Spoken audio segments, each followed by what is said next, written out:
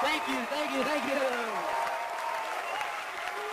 Thank you, thank you, thank you, thank you, thank you. Whoa, whoa. Oh, wow. Thank you, thank you. Thank you so much. Thank you. Thank you, thank you, thank you. That's so nice of you guys. Thank you. I recently moved to Los Angeles, and, you know, a big issue here and everywhere in the country right now is gay rights. And I was walking down the street once, and this guy came up to me with a clipboard. He goes, "Hey, man, do you have a moment for gay rights?" And I went, "Sorry, man, I'm in a little bit of a rush." And then that dude watched me walk into a Jamba Juice. And he was a little upset. He was like, "Really, man? You're in a rush to get to Jamba Juice? I'm out here trying to make a difference." And I was like, "Well, actually, man, there's a guy that works in that Jamba Juice that said some really hateful stuff about a close gay friend of mine. And I'm going in there to stab him." And then I pulled out 2 knives and I tossed him one. I was like, "Do you have a moment for gay rights?"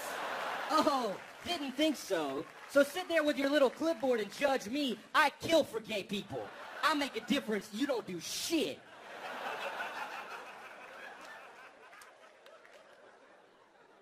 I actually had a gay friend of mine get real mad at me because of a text message I sent him. And I looked at my phone and I realized it wasn't my fault. It was my phone's fault. They have that feature on there called Smart Type, where you type things and it guesses what you're typing. But sometimes it guesses wrong. Like you'll type in gay, it'll guess have. Text get misinterpreted. That's what happened to me. What I was trying to send my gay friend Greg was a text that said, "Hey Greg, don't think I can come to the bar. Tired, gonna hit the hay." That's what I was trying to send. But what Smart Type decided to send was, "Hey Greg, don't think I can come to the bar. Tired, gonna hit the hay, you faggot, fuck you." Whoa, whoa, whoa, whoa. Smart Type, that ain't what I was trying to say. Why get all homophobic on me? Greg's gonna get pissed off about that text. Now, my whole take on, you know, the gay rights issues, particularly gay marriage, is, let's be honest, if you're against gay marriage, you just don't like gay people, and you want to stick it to them. And I'm not saying I wouldn't do the same thing if I was presented with similar opportunities. Like, if there was a law up for debate where I was like, "Hey, man, do you think guys that wear tight T-shirts and get bottle service at nightclubs should be allowed to own property?" I'd be like, "No, fuck those guys." Yeah, it violates the sanctity of owning property, and it says in the Bible they're douchebags. Whatever I need to say so you don't think this is coming from purely a place of hate. I was getting some sheets down at Bed Bath & Beyond. Man, they got so many sheets. I was looking around, and I saw this guy, and he didn't know what to buy, and he looked all confused, and he looks over at me and goes, "Man, this is why I need a girlfriend." And I was like, "Really? This is why you need a girlfriend?" So if you had a girlfriend, you wouldn't even be here. You'd be back at your house sitting on a lazy boy drinking a beer going, "Bitch, go get me some sheets. Yeah, I'm in a relationship now. I don't have to buy my own domestic goods. Pick up one of those bottles we can put sticks in and make the room smell like vanilla bean. I've been farting all day. It smells like shit in here." Now, all I know about sheets is the higher the thread count, the better the sheet, right? This lady's like, "Right, yeah, I got 700 back in my house. It's like sleeping in lotion." So I'm looking around trying to find some nice sheets. I see this brand called Hotel Luxury Linens, 600 thread count. And it sounds fancy too, right? You got a girl back at your place, she's like, "Oh my God. Did we just teleport to a 5-star hotel?" "Nah, baby, these are just Hotel Luxury Linens. By the way, the technology for teleportation doesn't exist yet. You must be kind of stupid." So I grab the sheets and I get them home, and I'm psyched to put them on my bed, right? And I feel them, and they feel a little rough to the touch. I get a little suspicious. I do a little Googling. I find an investigative report in Southern Living magazine where they investigated thread count claims, an issue that definitely needed delving into. And they had a little chart. They said, brand, advertised thread count, actual thread count. So it's like, brand, Wamsuda, advertised 500, actual 497. Brand, soft sheets, advertised 600, actual 600. Brand, Hotel Luxury Linens, advertised 600, actual 296. Are you shitting me, man? Almost slept on that shit. 296 is sandpaper as far as I'm concerned. If that was a drug deal, I would have shot Hotel Luxury Linens in the face. Where the rest of my thread? You don't think I was going to count that shit, motherfucker?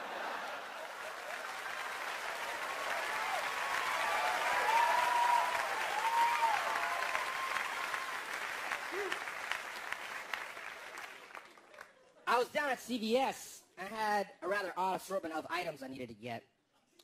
I had to get a liter of Jack Daniels, a 2-liter bottle of Coca-Cola, a box of condoms, and a 10-pack of blank CDR discs.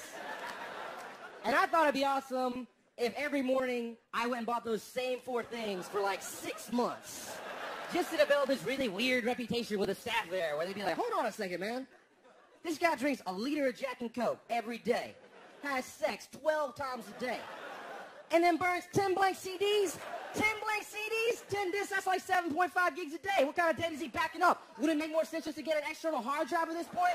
Is he burning music? Would it make more sense just to get an iPod? Maybe he's making mix CDs for all these girls that he's fucking. 2 of those girls ain't getting CDs, though.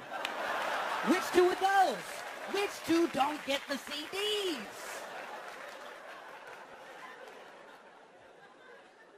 I gotta travel a lot when I'm doing stand-up, and I was on a flight one time and I had a little bit of a runny nose.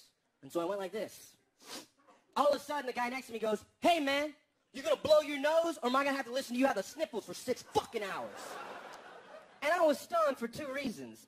1, I couldn't believe he'd be so rude to a total stranger. And 2, I'd never heard the word sniffles and fucking in the same sentence together before.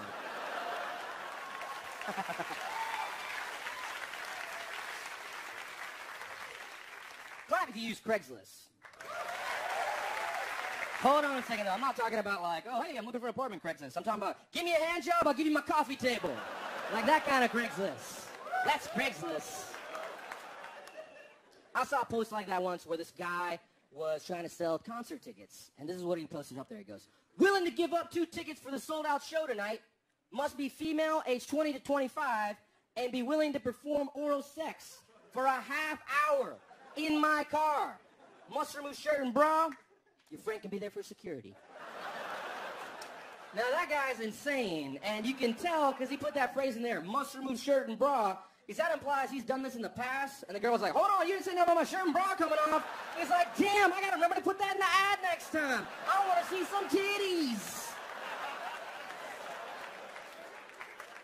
And then he acts like he's throwing you a bone by putting that phrase in there. Your friend can be there for security.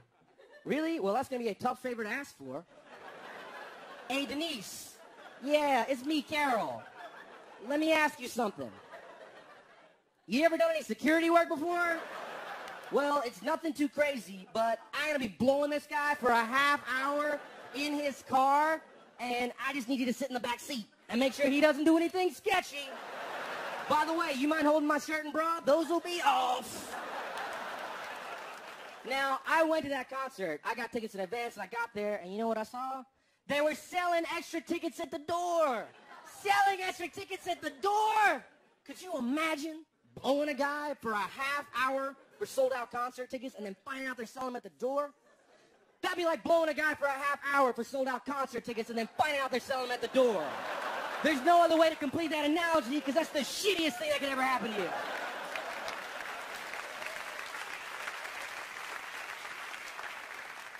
One thing that scares me about like Craigslist and stuff is like people go on there and they find random roommates. That's a terrifying proposition to me. Like the one time I had a random roommate, it did not go well. Like I would come in the room and it always smelled like tuna. And I'd be like, whoa, not my top 5 smells for the room to have. Why does it always smell like tuna? And it's because this guy liked to eat cans of Starkist tuna all the time. And you know when the juice is there at the bottom when you're finished? He'd shoot the juice back like a tequila shot. Yes, I agree, it's disgusting.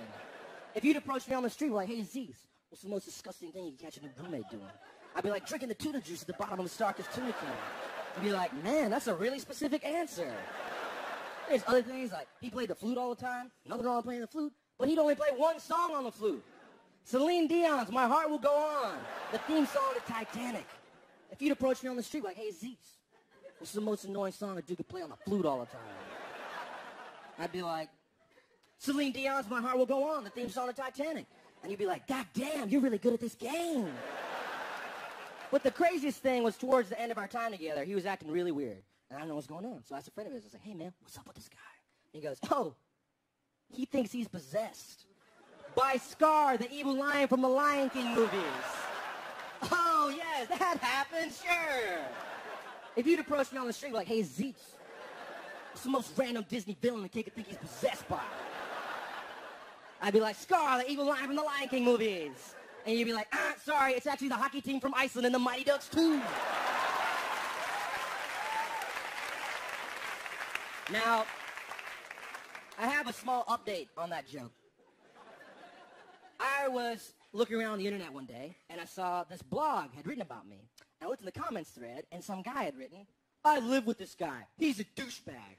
It was that fucking guy. Oh, really? I'm a douchebag, huh? Well, you don't tell all these people about how you did tuna juice shots all day. Oh, you don't talk about that. You just say, I'm a douchebag. Well, if I'm a douchebag, this is what I'm going to do. I'm going to find out where that guy lives, right? And go outside his house, like outside his window, real late at night, right? And wait till it's like really late. And I'm just going to go, and he'd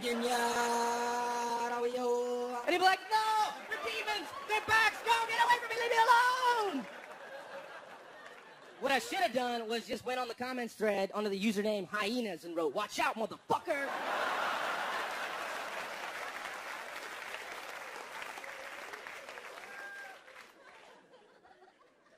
I used to live in New York, and I love living there because you can walk around everywhere. And, you know, when I walk around, sometimes people recognize me from things they see me on TV or whatever, and they'd say, you know, stuff. And a lot of times I wouldn't hear what they said because I'd have headphones on. So I'd kind of just go, cool, man, glad you like the show. And I just keep walking. And this one guy said something to me one time, and I went, cool, man, glad you like the show. And then right when I walked past him, I realized, oh, man, that guy didn't say anything about the show. He went, hey, man, your fly's down. And I went, cool, man, glad you like the show. Glad you like seeing my dick pop out of my pants. Come back next week, you can see one of my balls.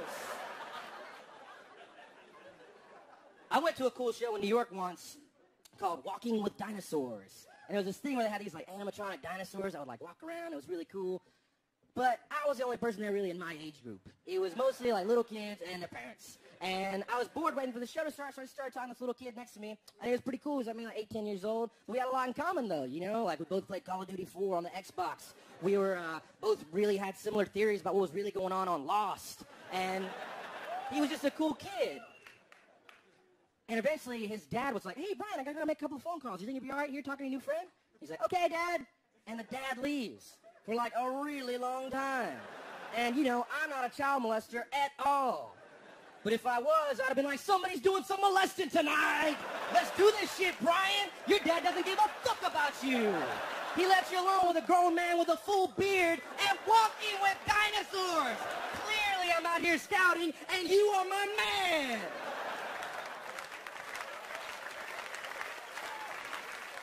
I'm just saying I could have fucked that kid.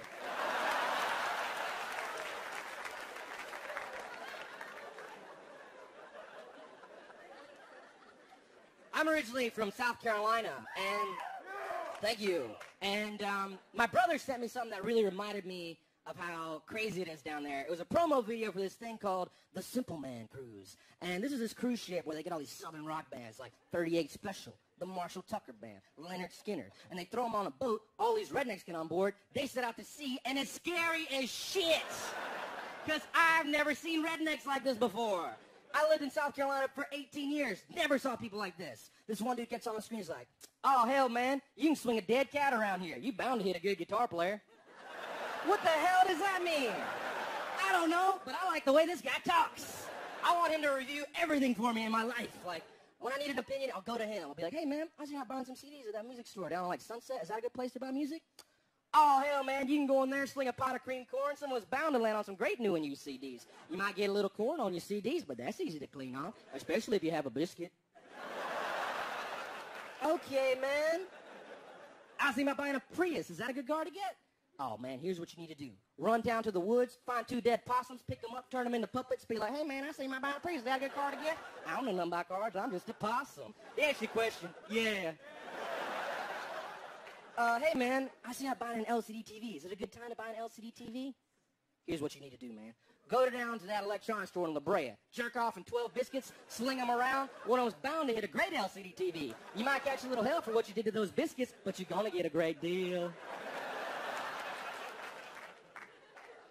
How many of you guys clap if you still haven't seen The Dark Knight yet? If you still haven't seen The Dark Knight, clap.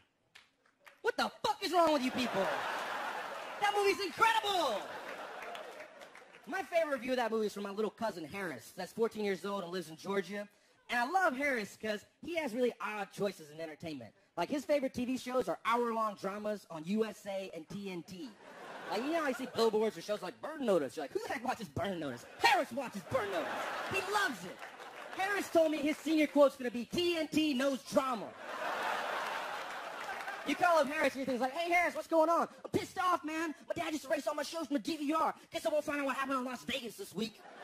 Who DVRs Las Vegas? Josh Duhamel doesn't DVR Las Vegas. And you don't get that joke because Josh Duhamel's a star of Las Vegas and nobody watches Las Vegas.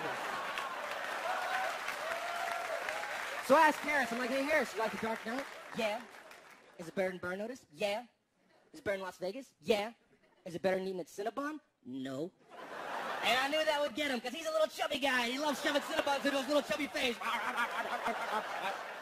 And I love that about him. I love that he's chubby because there's not a lot of chubby little Indian kids. Most of them are small and skinny like me, but every now and then you see a chubby one. And it's awesome. It's kind of like seeing a shooting star, only it's fat, brown, and on the ground.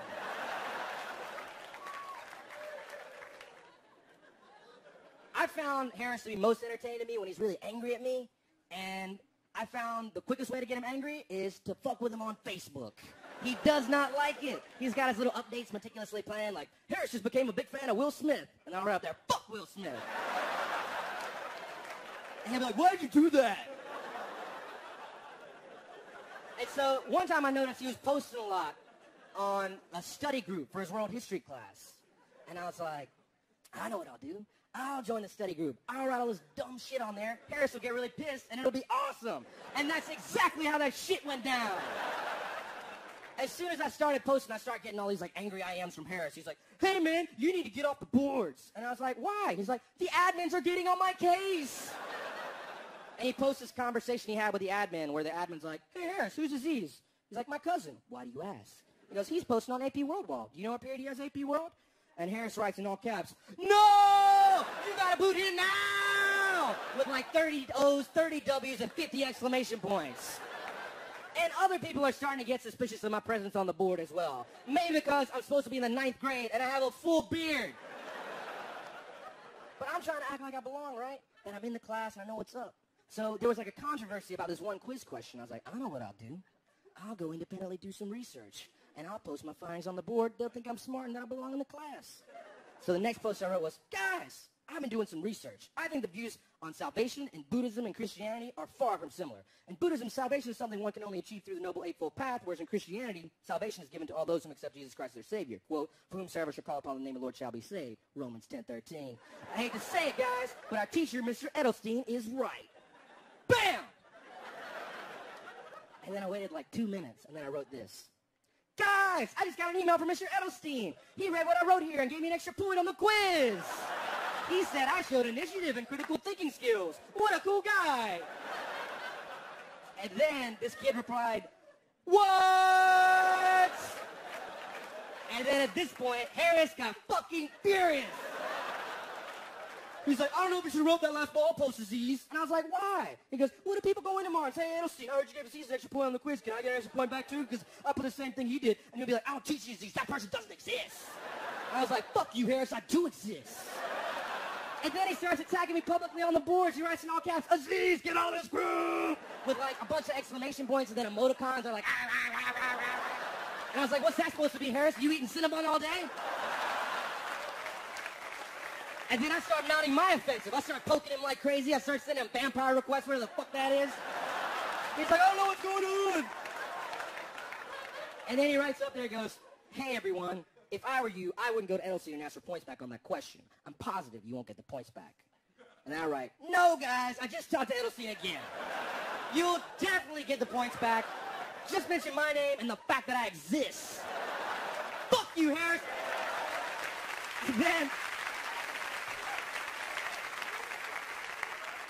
And then this kid writes, you're not even in this class. You're the guy from that TV show. And some other kid writes, what TV show are you on? And I write, Gossip Girl. And then I got kicked the fuck out.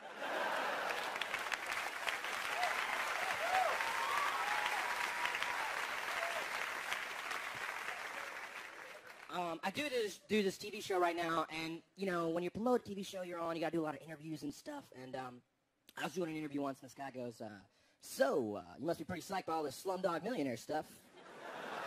And I was like, yeah, I am. I have no idea why, though. I had nothing to do with that movie. It's just some people that kind of look like me are in this movie that everyone loves and winning Oscars and stuff. And I was like, whoa, whoa, whoa. Are white people just psyched all the time? It's like, Back to the Future, that's us. Godfather, that's us. Godfather Part 2, that's us. Departed, that's us. Sunset Boulevard, that's us. Citizen Kane, that's us. Jaws, that's us. Every fucking movie but Slumdog Millionaire and Boys in the Hood is us. Real white people suck our dicks.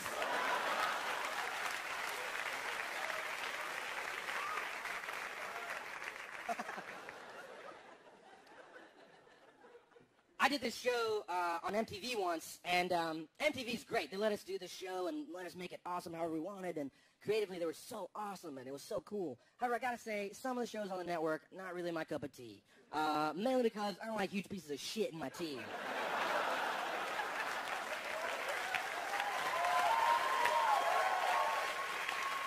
I was watching this dating show on there called Next. Man, if anyone here has ever been a contestant on Next, do me a favor and go away and die. Because you're a horrible person, and I don't want comedy bringing any kind of satisfaction into your miserable existence. First guy that comes out, right? He's a guy going out on the dates. And he comes up there and he says this. He goes, yo, this girl better be pretty, because if she's a pain in the ass, I'm going to need something cute to look at. And I was stunned that he could say that. That's so offensive. And at the same time, on my show, they didn't want us to say that a character was raped by a dinosaur.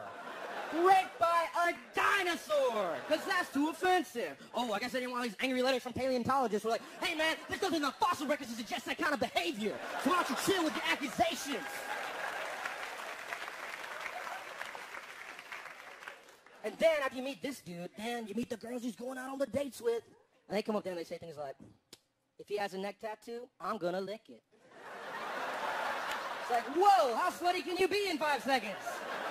And after they say that, they freeze. And like 3 facts about him pop up on the left side. And the first 2 facts are always really normal. But the third fact always comes way out of left field. It's always like, Monica's 22, she's a hairdresser in Hollywood, and she hates purple gift wrap. How does that define her as a person? And the whole show just bummed me out, man, because the things they try to keep off TV are just like really explicit sex or violence, and no one cares about their kids seeing attitudes like that on TV, and that's way worse to me. Like, I'd much rather have a daughter that grew up and shot me in the leg and burned my house down than some really slutty girl that hates the sound of people eating bananas. My favorite third fact I ever saw on Next, though, was this one guy named Clarence. His third fact was that he hates the phrase river view. You didn't mishear me. When the words river and view start coming together, Clarence is like, hold up, don't do that!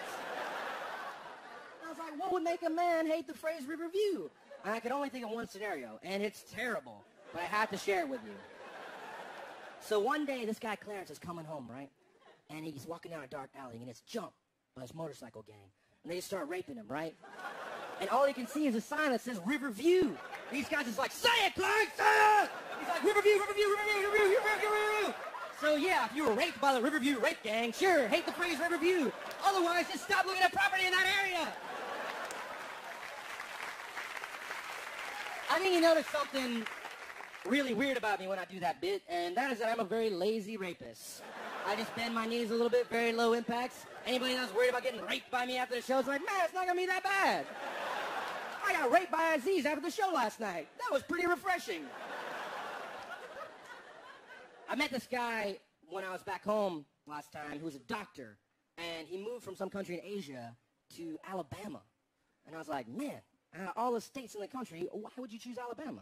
And he goes, oh, well, I don't have my green card yet, so if I work in a place that's underserved, like Alabama, they'll give me a waiver. I was like, whoa, that's kind of a weird deal.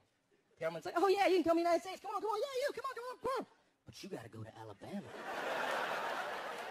It's kind of like a girl going, yeah, you can see me naked, but you can only look at my left elbow. And my left elbow's racist.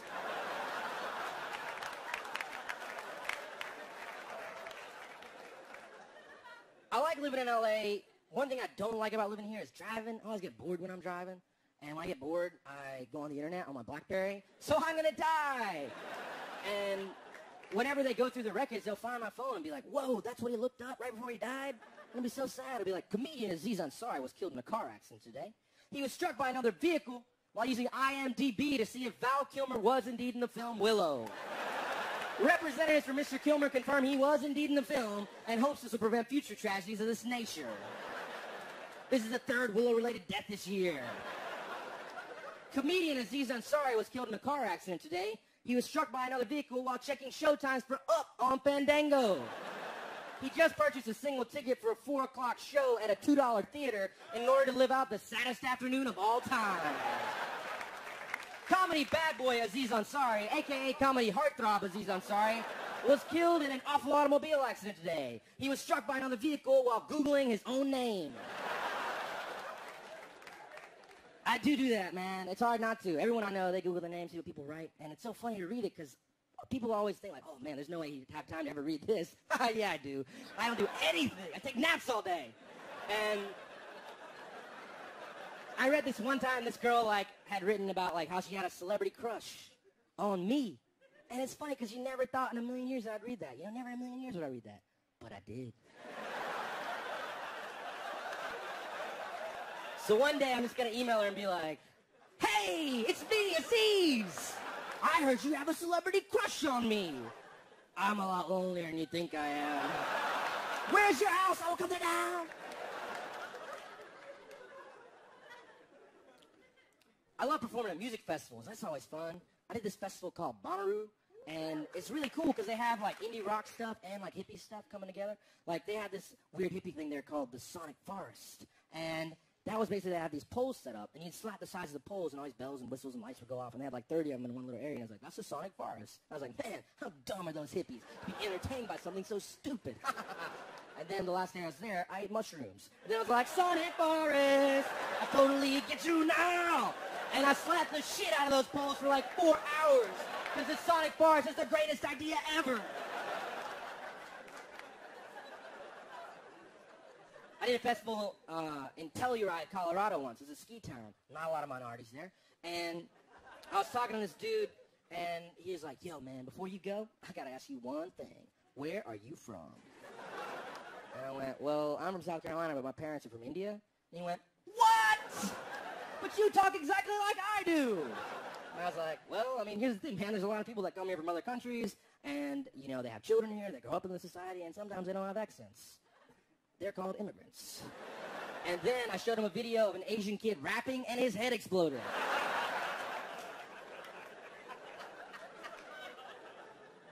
I went to a place recently I think is one of the most fucked up places I've ever been to. I'm convinced this place is the epitome of American excess, of American greed. I'm talking about a place called Cold Stone Creamery. Whoa. If you have not been there, the basic gist of Cold Stone is that they take ice cream and then they just go ape shit with it. There's like slamming brownies and gummy bears and just hammering it in there. Whatever fat people want in there. Snickers bar, cheeseburger. Let me fuck a Butterfinger into it for you. Just like, whoa, whoa, whoa. Jesus. This is way too intense for me. Is that guy's dick a Butterfinger? What just happened? Whoa, whoa, whoa, whoa, whoa. Whoa, whoa, whoa. I think I'll just have a small cup of vanilla if that's okay. This is just too intense for me. Lady behind the counter's like, no, no, no, you should try one of our creations, like birthday cake remix, where we take cake batter ice cream, yellow cake, fudge chunks, sprinkles. It's like, you know, that just sounds too intense for me. I'll just have a small cup of vanilla. She goes, quit being a bitch. Whoa.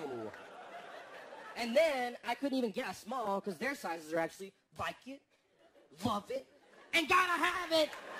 What kind of crackhead terminology is that? Hey, what size you want, man? I don't know, man, I just gotta have it. Put some ice cream in a cup. I'm tweaking, I'm tweaking, I'm tweaking. And, you know, I felt bad for people that had to work there, man. So I was like, oh, I'm going to drop a couple of dollars in the tip jar on my way out. Whoa, that's when all hell broke loose. Because apparently, whenever they get even $1 in the tip jar, all 5 employees are required to bump out into a song and dance number where they take current popular music and shove Cold Stone lingo into it as if there's some retarded second cousin to Weird Al that's obsessed with ice cream. And it's ridiculous. 5 people are singing and dancing for $1. That's 20 cents a person. If you saw a homeless dude outside of Cold Stone, you're like, hey, man, I'll give you 20 cents to sing some songs about Cold Stone. He go, hey, man, go fuck yourself. That's degrading.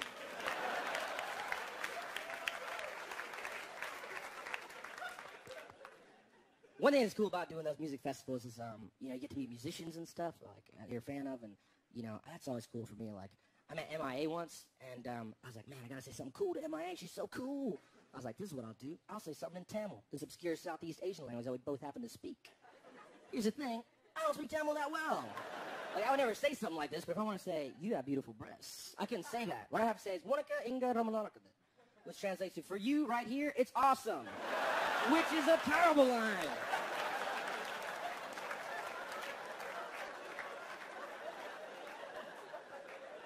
one time in L.A., Kanye West came to one of my shows, and I was so psyched. I'm such a huge Kanye West fan, and everything he did to me was so funny. Like, he was in the bathroom for, like, a really long time, and then he came out and goes, yo, just so you know, I was on an important phone call. I wasn't taking a shit.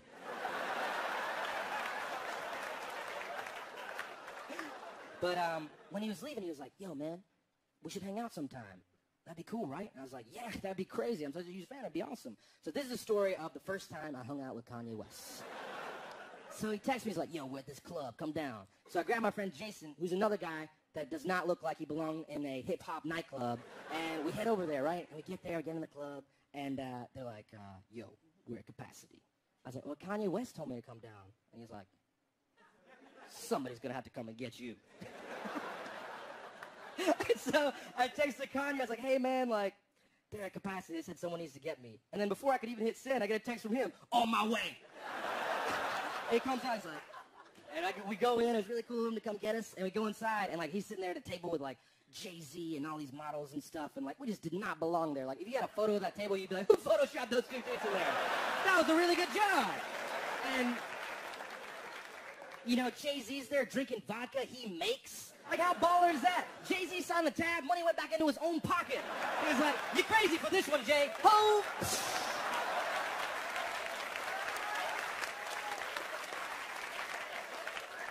And so Kanye eventually goes, yo, man, we're heading back to the crib. You want to come down? I was like, yeah, that'd be awesome. It'd be crazy to see your house. And so we go down there, me and Jason, and we get there pretty early. And there's no one really there. And I walk in, and I hear 808s and Heartbreak playing, which is his album.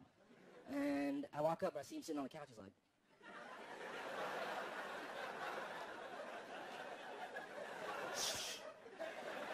I was like, yo, man, are you listening to your own album in your own house, bopping your own head? And he goes, yeah, these beats are dope. And I go, that'd be like if I had a stand-up album, you came over to my house, and I was listening to it going, ha, ha, ha, ha. These jokes are dope. And we're sitting there hanging out at his house, and, like, everything that Kanye said to me made me laugh so hard. Like, at one point, we were, like, sitting there talking about music, like, talking about TV on the radio or something, and, like, he just, like, cut me off. He's like, yo, man, hold on a second.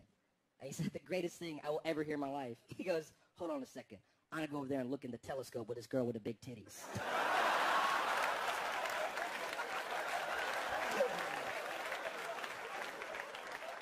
And then later on, you know, he was talking about coming to my show, and he's like, man, I had a good time at your show. And I was like, oh, thank you for coming, you know. And he's like, yo, man, you know what you need to do tonight? You need to do some of your jokes.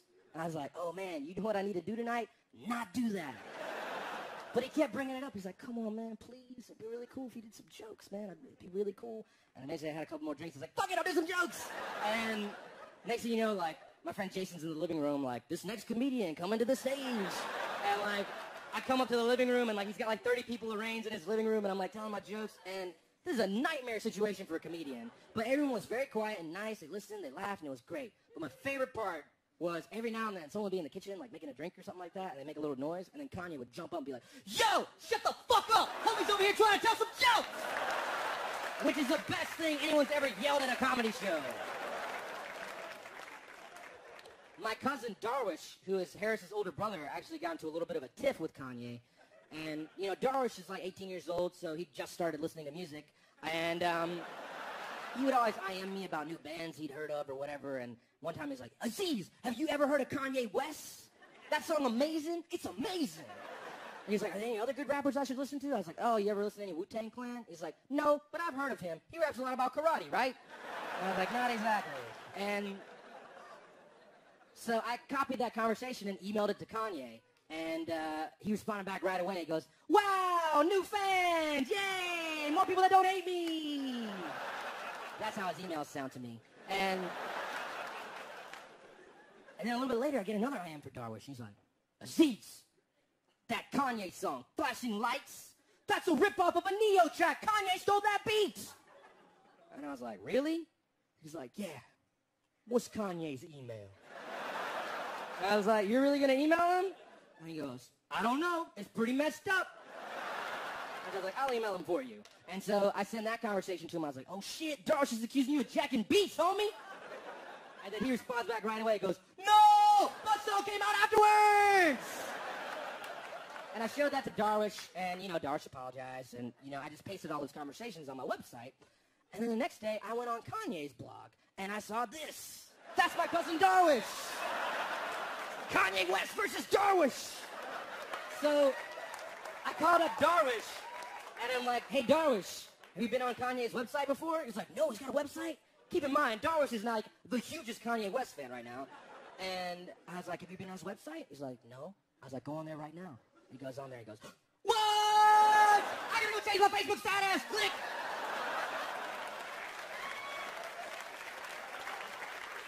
Maybe my favorite musician that I've ever met was R. Kelly, I think. And in case you're not familiar, R. Kelly is a brilliant R&B singer / crazy person. Like, they did an interview with him on BET, right? And the guy doing the interview was probably a guy like me, huge fan of R. Kelly and his music, and hopes he really is innocent of those terrible things he's accused of. So, first question, the guy goes, now, Robert, are you attracted to teenage girls? And R. Kelly, if you're R. Kelly, that's easy, right? All you gotta do is be like, no, not at all, no! That's all you gotta do, right? That's all you gotta do. That is not what R. Kelly does. R. Kelly goes, define teenage. Literally the worst answer. The only worst answer would have been he went, huh, yeah. And so that's the person we're dealing with. So I go to his concert with my friend Jason. We get there, show's sold out. People are psyched for R. Kelly. Jason looks over at me and goes, hey, Aziz, me and you are the only two white people at this concert. And I was like, first of all, Jason, I'm not white. Second of all, you're the only white guy at this concert. We might kill you, Jason. So the concert starts, and it's incredible. R. Kelly is the best showman. Like, he has his part in the show where he has sex with an invisible woman. You can see the sound effects. So it's like taking off her blouse.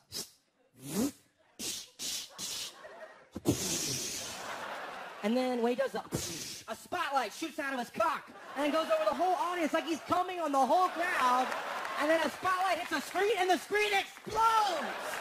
And I was like, whoa, you are not going to see shit like that at a Modest Mouse concert. Wow. And then, like, there's all this other weird stuff. Like, at one point, he leaves the stage, right? And they cut to a video of him playing basketball with his friends. Lasts about 4 minutes. Comes back on stage. Goes to the next song. Doesn't address why I showed that video. You can't do shit like that. I can't leave the stage, show you some video of me playing foosball with my buddies, and then come back and be like, man, iPhones are crazy. You'd be like, yo, what was up with that video you showed? You gotta explain that shit. That was weird. Then, we go backstage and meet him at the end of the show. He's very nice. He's like, hey, you guys should come to this after party we're doing. And I was like, yeah, sure. And so we go to this nightclub. And once again, Jason and I are the only two white people there. And when people know R. Kelly's at a nightclub, they lose their shit. And then he took the stage. And people went nuts. And he started doing that song. It's like, I'm in love with a stripper. And he's doing a song. And at one point, this woman just jumps on stage and starts giving him a lap dance. She finishes the lap dance. And R. Kelly goes, who can top that shit? Who can top that shit? Who can top that shit? Who can top that shit? Second woman comes on stage, gives him an even crazier lap dance. And R. Kelly goes, who can top that shit? Who can top that shit? Who can top that shit? Third woman comes on stage with humongous breasts, whips them out, slaps the first 3 rows, grabs R. Kelly's head and just goes, ah!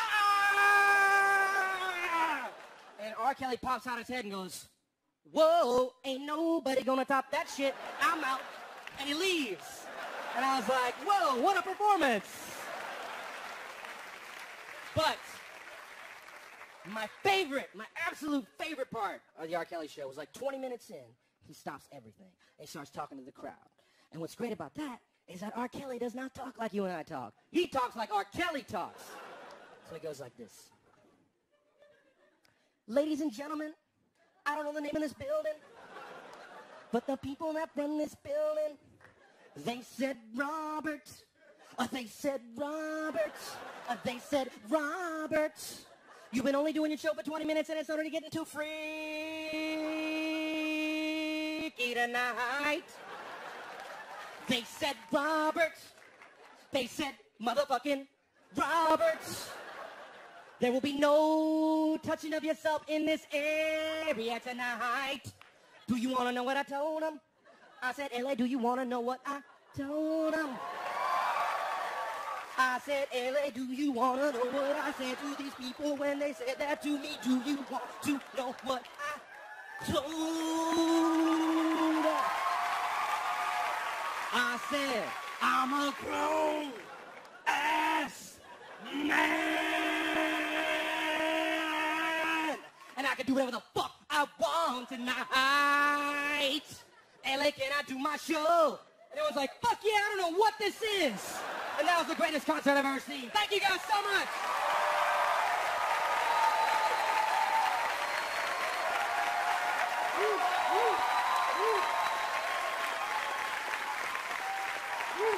Thank you guys. Thank you guys.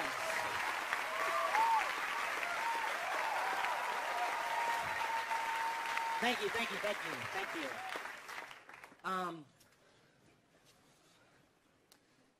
This next bit I wanted to do, it's something a little different. I played a character in this movie, Funny People, named Randy, who is a stand-up comedian. And when I did the movie, I wrote like some jokes for Randy, and I enjoyed doing them, and so I thought it'd be fun to do a little bit of Randy in the special. So we're going to do a little bit where it's basically like, what would Randy do if he had a special? So give me a second. I'll be right back.